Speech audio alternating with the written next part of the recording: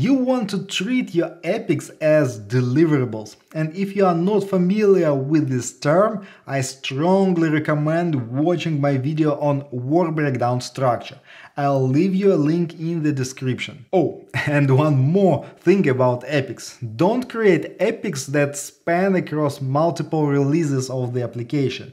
It will make a mess out of your backlog. Instead, break them into smaller pieces and group similar functionalities, for example with labels. Overall, it will help you track the work you finished and prove that you met project's objectives. Here's an insight from the real world.